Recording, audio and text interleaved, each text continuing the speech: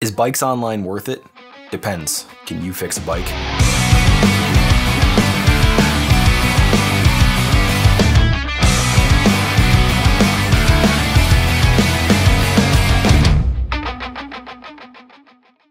What is up, guys, and welcome back to another video. I recently purchased a brand new bike from bikesonline.com. I did a lot of research on them. I did a lot of review reading, a lot more than I would have liked to do. And, there's like a mix of good and bad reviews, just like any company. Most of the bad reviews had to do with, shipping damage, parts missing, your usual stuff. So I decided to go ahead and I ordered a 2021 Polygon Vander T7. On their website, it says they could take up to 5 days to ship the item, which is a little weird to me. I don't know why it would take you 5 days to ship an item, but I figured, it had to do with their free $99 professional bike setup. More on that later. But no, it's literally just as long as it takes them to actually physically get the bike from their warehouse, build it, and then ship it out. They don't work on Saturdays or Sundays, so the process could be a little longer if you do order your bike midweek. Finally, the bike did ship, and I got a delivery date. Sadly, FedEx dropped the ball and missed it by a day, which is really not a big deal because it did show up. It was undamaged. I took it to my shop and I opened it up and started assembling the bike. Inside the box, right when you open it, they include a little box that has, various tools like your torque wrench, the bits for the torque wrench, pedal wrenches, reflectors, a bunch of other stuff like that. The bike was very well packaged, and I was very surprised by that because of how many bad reviews there are on bikes not being packaged well and being damaged during shipping. Mine was not one of the bad ones. So I thought. So I started to assemble the bike, putting a mix of the parts that came with it and my own parts that I bought previously to upgrade some of the cheaper stuff that this bike came with. I got it fully together and I started running through the gears, just to check everything, and I noticed that they don't shift good. It would not go all the way to 12th gear. It would not like to shift to second. It's very delayed.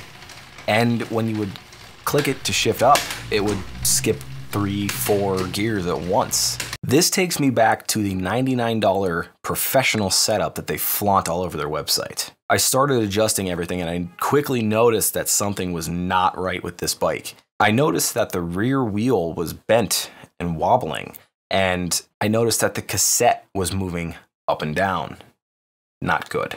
So I removed the wheel assembly to see what exactly was going on with this. So I had the wheel on the bench and I'm spinning the cassette on the wheel itself, and I noticed that it's bent, wobbling up and down. So I removed the cassette to see if maybe it was the axle or the hub bent or something like that, and it spun straight. So put the cassette back on and it continued to, wobble again. So that really, verifies that that was actually the cassette that is damaged. But one thing I also noticed when I was taking the cassette off the wheel is that the cassette lock ring was not tight at all. And, that's not a big deal for me because I could easily torque that myself. I have the torque wrench for 40 Newton meters, all that stuff, but it wasn't tight. I barely had to use any pressure and it just came right out.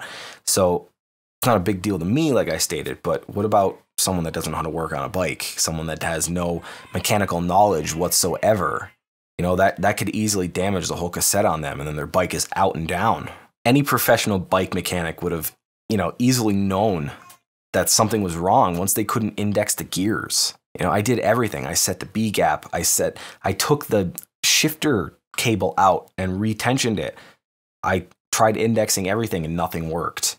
So that led me to believe that something was wrong, which I found out was a warped cassette or an off-drilled cassette or something along the lines with the cassette. That right there tells me that their $99 professional setup isn't really a thing, or they have a mechanic that has not a clue in the world what he or she is doing. I reached out to them and submitted a warranty request, and they got back to me within 2 to 3 days or so. They made me send them pictures of the derailleur, the wheel, and all the damages, my serial number, everything, to verify that this is actually my bike. I purchased it, just to show them all the damages. About 4 days later, they got back to me, and here's what they said. The part you need to be fixed or warrantied is not made by Polygon or Entity. The best way to make sure you get back to riding in a timely manner is to visit a local bike shop and have them contact the company directly. We are happy to take care of this for you, but it will take longer to resolve. Yes, I understand that. I understand that a SRAM SX 1x12 drivetrain is not made by Polygon or Entity. That's obvious. It's made by SRAM. But you think they would have this stuff on hand since they're quote-unquote building these bikes professionally for the customer before it goes out the door. Anyway, here's the rest of it. If you decide on working with your local bike shop, I can authorize $50 for the services on the bike, as we discussed shifting, rear wheel, and brake service. I don't know what they're talking about with brake service. I never had any issues with my brakes. If the repair is going to cost more, please let me know before the work is completed, as we may not be able to fully reimburse you and will need to help with another solution. $50 is not a lot of money to get this fixed. You know, thankfully I know how to do this, but $50 is not enough. You know, you're talking you have to get your wheel trued. You have to get the whole drivetrain reset up just to get this to shift correctly. Plus, possibly even get the part replaced if it is considered bad by SRAM. $50 is nothing. And if they expect me to pay money to get this fixed, which is not my fault whatsoever, I have video proof that this thing does not shift right out of the box. You know, that is annoying. I fully respect their customer service, and you know, they got back to me in a decently timely manner. You know, that's okay. I respect that. But it's just back to the excess of $50 thing. That is not good.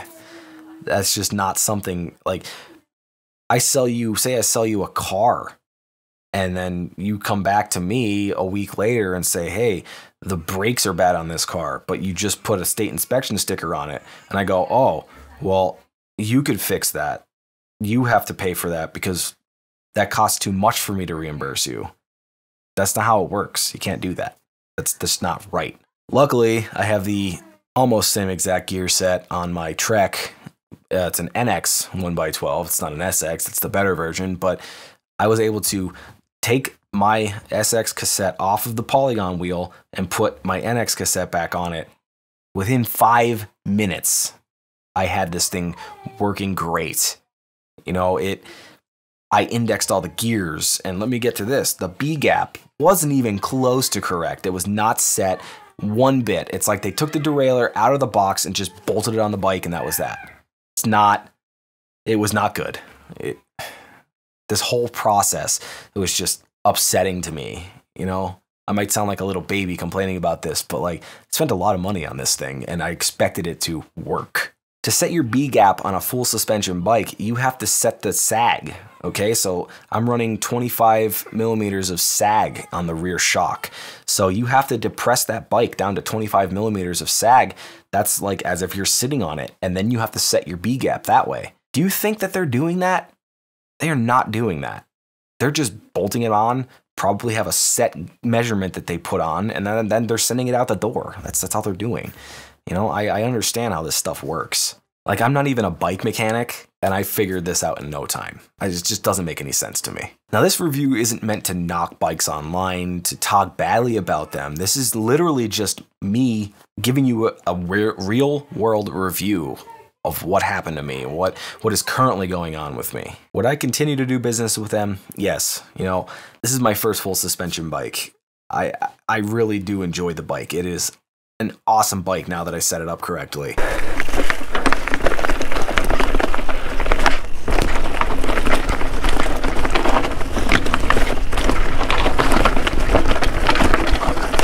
It is really, really good. It's just, man, it did leave a little bit of a sour taste in my mouth. I'm not gonna lie to you.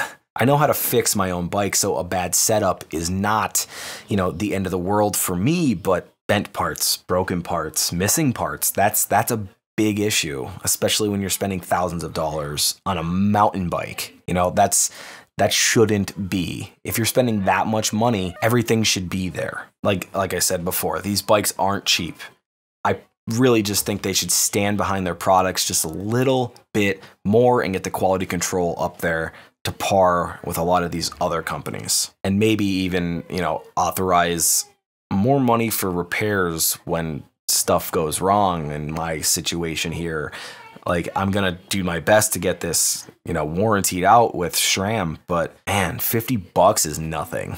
Like, I would just rather pay that myself. I'm currently waiting for the response back to what I sent them back. I really don't want to, you know, put the emails on here. Just, it doesn't feel right to me to do that kind of stuff. Keep it like, you know, on the down low, just between me and them. At the end of the day, I am very happy with this bike. You know, I took it on 2 rides after I got it set up and working correctly, and it really performs great. You know, they put nice-ish parts on this bike that you're not really going to get at this price point. And that even includes the geometry. Like, the geometry on this thing is great. It has a 66-degree head tube angle. That's like pretty good. All of the stuff included is fantastic for this price point. I'm not here to tell you if you should purchase your bike from Bikes Online or if you shouldn't. You know, I'm just here to tell you my story. If you're interested in the Polygon Vander T7 or any of the other bikes that Bikes Online sells, I'll have them linked down below in the description. You can go check them out. That about does it for this video. And like I said before, this is not meant to throw any shade